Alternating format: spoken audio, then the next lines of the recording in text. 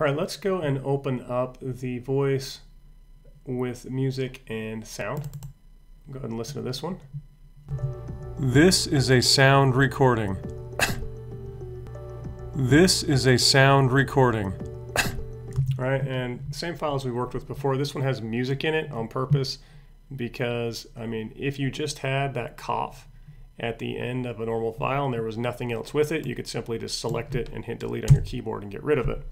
But in this case, maybe there's a sound that's playing at the same time as that cough and we want to remove the cough.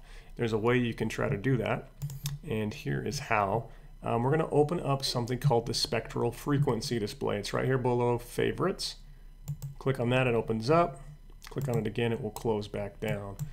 And so first thing you need to do is isolate the sound that you would like to remove. In this case, it's this cough. And you can see it right here. And there's a few different ways we could get rid of this. First thing we'll probably want to do is select it. So you've got your I-beam selection tool, which is going to just basically select a piece of time. You could use, if it were like a smaller file, like if you just wanted to remove something like this and it didn't take up the entire height, this cough does, but if you didn't, you could go ahead and take that and you could select it. Just to make this a bit easier, let's go ahead and zoom in on this spot. And you see it actually does move down a bit. So we could use that and try to select, a piece of it. I'm going to hit Control D and deselect. The next one's the lasso tool. That will allow you to freehand select it, and that way you don't have to get, everything. You can be pretty precise with that tool. I'm going to deselect that. And then finally you've got the paintbrush. So instead of doing that, you can actually just paint in the selection. And once you let go, it will go right ahead and make a selection based off of where you painted. And let's go ahead and use the lasso tool in this case. So I'm going to take the lasso tool.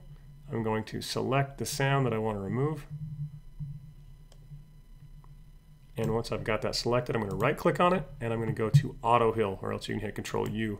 That's going to look around the selection at things that existed before and after it, and it's going to try to remove what you have selected but leave those other things and try to patch it. So as you can see, it actually did a really good job. You can see where it removed the sound. It's a little bit of a hole here, but it actually left that music down underneath. So let's go ahead and listen to it and see what it sounds like. Recording.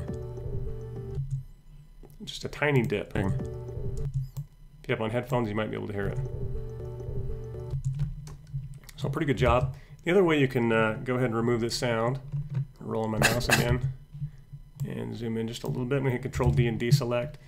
This last method is basically the same thing. It's just one step quicker. Rather than having to right click and auto heal, you can use the spot healing brush. And just like the paintbrush, you can paint over what it is you want it to heal. And once you have painted everything that you want, you can let go and it will auto heal automatically for you without the need for right clicking and doing that.